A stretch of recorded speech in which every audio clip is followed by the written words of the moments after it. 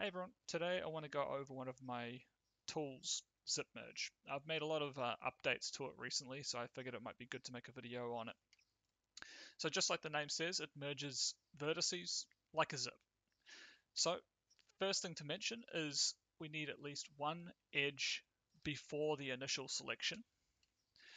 We can run ZipMerge through the M menu, the merge menu, and off the bat you can just set your iterations like so, and it will merge as many. You can just enter this in, however many you require. And it's also got enable corner detection here.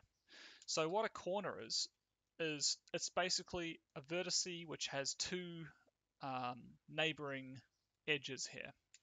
So this is also a corner, this is a corner, and sometimes, or most of the time, this is where you want your merges to finish or terminate.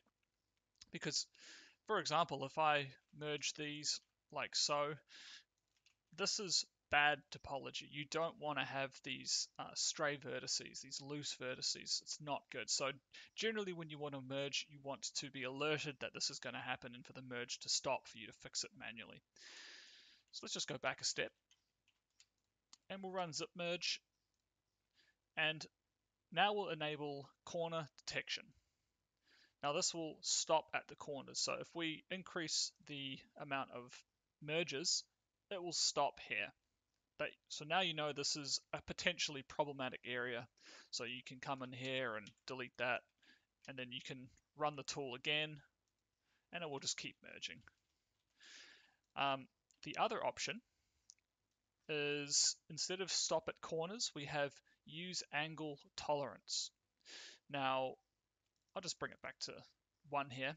I can set this to something crazy like 20, and it's going to get to this point here. And because that angle, actually I'll just step back a few frames, sorry. Set this to 5.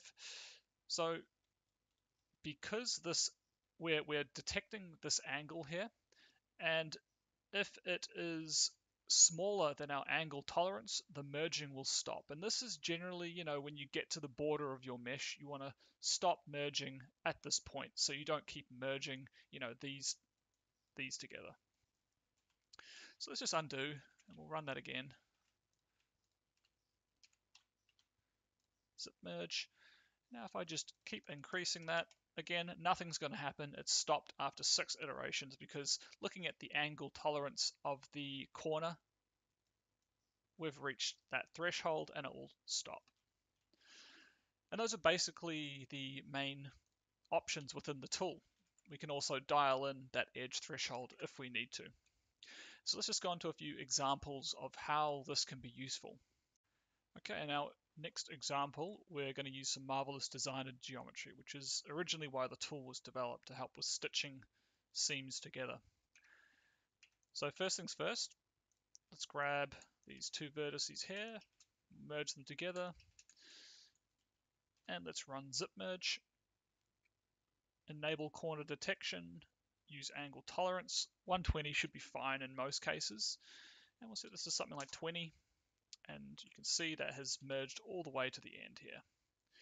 We also have another seam down the bottom here, as you can see. Let's merge that together, creating one edge. Run ZipMerge. Bang, that's merged it together.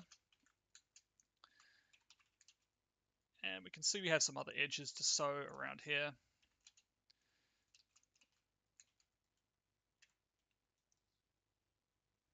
And that hasn't quite made it on 20 iterations. Let's set it to 50. Done. Another one down here.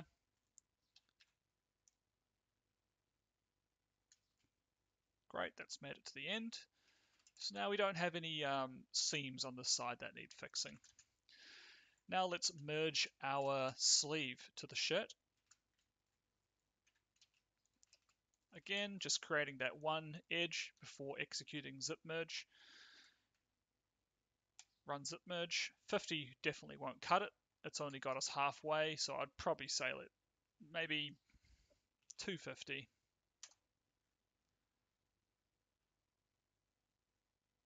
Great. And now we have easily stitched all of those seams together pretty painlessly, and that would have been really problematic using just standard tools, just with how messy some of this geometry is. So you kind of just take the question mark out of it and just know that your vertices are going to be merged together just like a zip. All right, let's move on to another example. Another popular use case for ZipMerge is to fix things like radial arrays. This sort of thing is quite tricky to fix. You could merge by distance. However, that's going to create all sorts of issues with these really small edges and faces down here.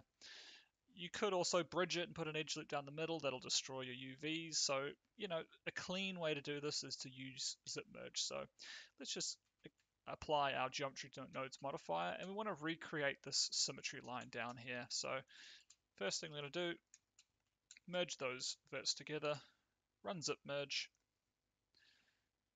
enable corner detection, and I know it's a pretty simple geometry. There's a nice clean edge loop going around, so corner detection, the simpler version without edge tolerance, is going to work just fine for this. So let's set this to something like 500, and we'll let that process. And there you go, it's merged all the way down, and we've preserved our UVs, as you can see from that seam line there as well. So yeah, these are just a couple of use cases for when ZipMerge comes in handy. There are so many uses for this. I use it every day. So yeah, pick it up on the Blender Market or my Gumroad in the links below. Thanks.